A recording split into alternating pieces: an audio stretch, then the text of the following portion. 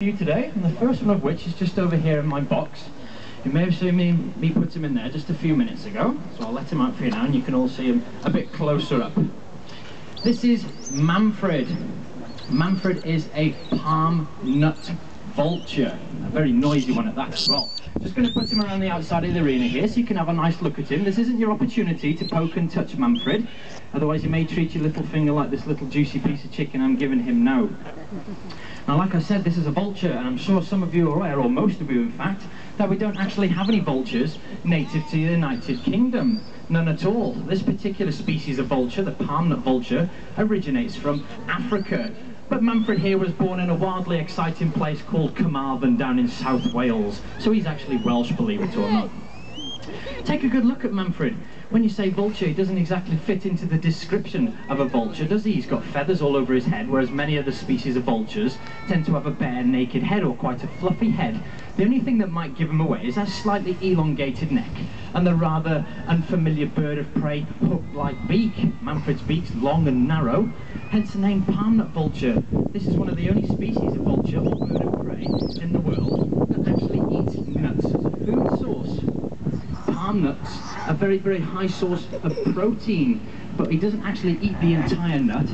Just look at his beak there. He's trying to hold that piece of food in his foot there and not doing a very good job at it. There you go. Just eat it, Manfred. Thank you very much indeed. Oh, nearly dropped it.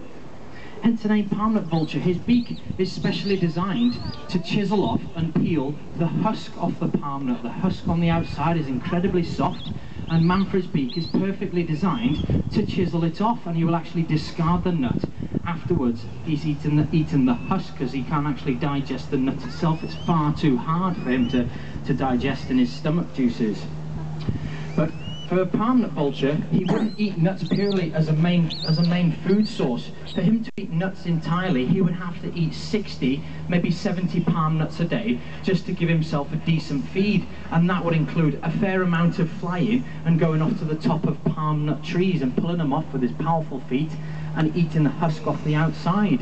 So when I bring Manfred back over here, I'll put him on the outside of the arena. He's actually shaped more like a very, very small eagle, or maybe a large type of hawk. Vultures tend to have a certain shape to them. They have really long bodies, long necks, and their legs tend to be further back, and they tend to have quite a funny wobble when they walk. But Manfred here, as you can see, he stands in an upright position. He's got massive, very, very powerful feet also, which vultures don't tend to have. Look at the size of his talons. They're sometimes known as vulturine fish eagles.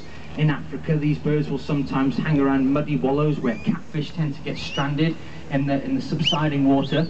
And what Manfred will do, he will just wade into the water. He won't go and catch it like a bald eagle or an osprey. He won't dive onto the surface of